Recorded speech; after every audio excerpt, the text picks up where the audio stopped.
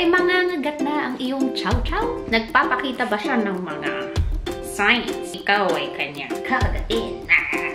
In this vlog today, I will be sharing to you the warning signs na dapat mindful ka kung feeling mo nagiging aggressive na ang iyong dog or iyong Chow Chow. So if you wanna know more, please keep on watching.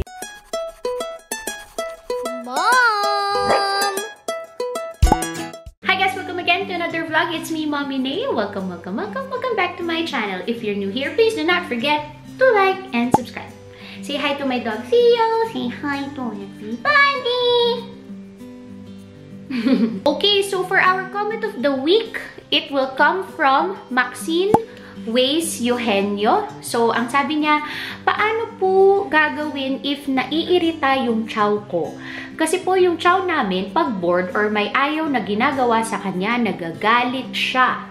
And also, sometimes po pag naglalaro kami, nangangagat siya.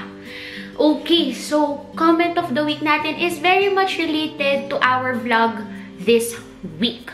So, marami akong napapansin ngayon na malaking factor siguro, most likely, itong Chow Chow na to, puppy pa lang. Number 1. Number 2, sasagutin natin kung ano ba yung mga signs. Kasi feeling ko, worried na tong owner na to, na worried na si Maxina, baka maging aggressive ang kanyang Chow Chow. So, i-discuss natin kasi today yung mga warning signs na would lead to aggression. At most of the time, guys, hindi natin to napapansin. Usually, ina-identify na natin yung cause kapag nakagat na ang isang owner or isang bisita or any stranger. You have to know these signs when a dog can possibly bite. Okay? Para hindi na mag-escalate. So, ito yung mga tips na para sa inyo. So, number 1 is, ang pinaka-importante, know the nature of the breed. So, Chow Chows in general, actually lahat ng dogs, expect humans or everything around them, they expect an amount of respect sa kanilang personal space. Okay? And Chow Chow specifically are very independent and aloof creatures. Ano bang ibig sabihin ng aloof? Okay? Baka kasi nano-nosebleed tayo, guys. Pero ang ibig sabihin lang, they're not the most friendly breed out there. Okay? They are very selective in terms of engagement. Yung characteristic or attitude ng isang Chow Chow is most of the time cat-like. So, parang wala sila masyadong pake most of the time. At very selective sila dun sa time when they would want to play, they would want to engage to you. Owning a Chow Chow, you have to bear in mind that you won't get the affection that you want all the time. And that's their nature.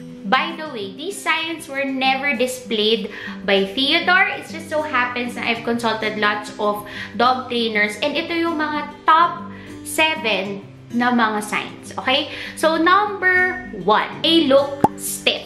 Like for example, lalapitan mo siya, tapos parang basta hindi siya at ease. Parang either nakatayo siya, hindi siya nagka-calm down, hindi siya umuupo. That's number 1. Number 2 is, they lick their lips in a nervous way. When I say nervous way, like parang paulit-ulit. It's what dogs usually do kapag nasa uncomfortable circumstance sila. Number 3, yawning. Okay? Pag humihikab sila, hindi always ibig sabihin nun, inaantok po sila, guys.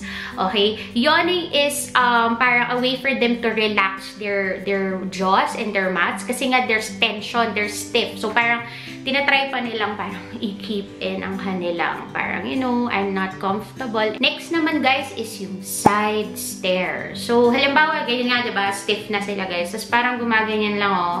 Yan o, gumigilid. Kasi usually, dogs are very confrontational. So, if they like you, they will go to you. Tapos, titignan kanila eye to eye, may focus. Pero pag, like, gilid lang, di ba parang mga tao lang yun, guys? Parang pag di mo siya feel yung tao, di ba? Parang hindi mo kayang tumingin ng straight up.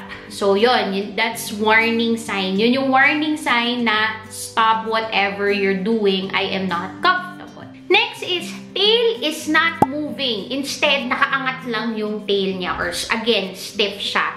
So, usually, pag friendly yung dog, nagwawag yung tail. Pero not necessarily. Minsan, may predator mode sila. So, ang nangyayari akala mo gusto ka yung pala kakainin. Hindi ka naman niya kakainin. Pero, hindi friendly yung tail. Talagang nakatayo lang na ganyan. So, yun ang mga kailangan nating i-observe sa ating chow chow or ating dog. Okay, so itong 7th tip or 7th sign is laging nami-miss out to ng mga tao. Okay?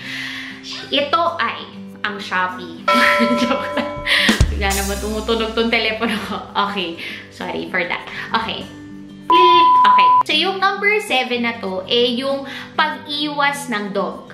Okay? So, yung mga signs na yun, usually, gagawin nila yun. Pero pag bawa makulit ka talaga, ang last thing or gagawin nila is umiwas. So, umiwas is saying, I really don't like it. I've had enough of this kakulitan or forcing yourself to me. I'ma go. Flight. Okay? That means no. Basically, ang order is flight. And then, if makulit ka pa rin, the dog will growl. Or sometimes, nandun na siya, he or she will growl. Next in line to that is a bite.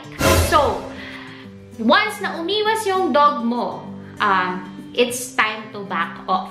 Distance is avoidance. Distance is no to a dog. So, by that time, dapat nirespeto mo na ang kanyang space. Now, if makulit ka pa din, or merong force of interaction na nagaganap, for sure, you're gonna get a growl or a bite. Okay, if you do not stop this will escalate into an aggressive state. So, hindi lang yun kagat, talagang manggigigil siya sa'yo until they bite your arm off. Hindi naman. Pero kahagat at kahagat, and they will do this to every single person. Especially kung kaya nilang gawin sa alpha nila, guys, kaya nilang gawin kahit kanino. Mami, puro ka naman mga signs. Anong gagawin ko kung nandun ako sa sitwasyon na yun? And I'm seeing these signs. Very, very important that you create a relationship with your dog. Okay? At number 1 sa dog world talaga is respect.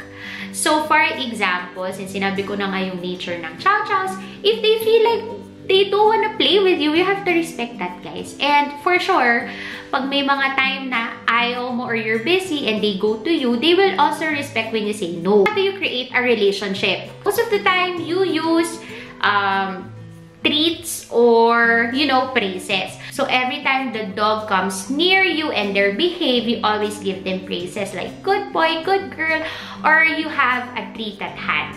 So, yun. Number 1 rule for your dog not to be aggressive or for you to show your respect sa space nila is wait for them to go to you. Yun yung basic. Guys, mararamdaman ng aso nyo yan. Pag you feed them, you take care of them, they will definitely form a bond.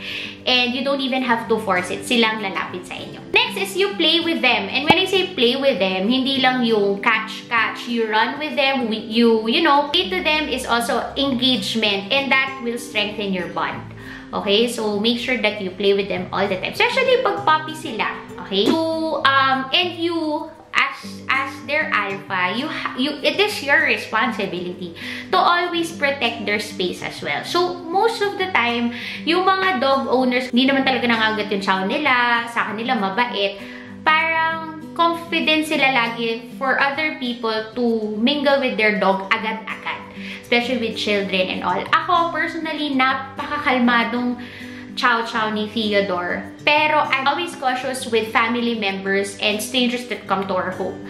I'm always very specific to inform them that, you have to respect my dog's space. And apparently, space niya yung house namin.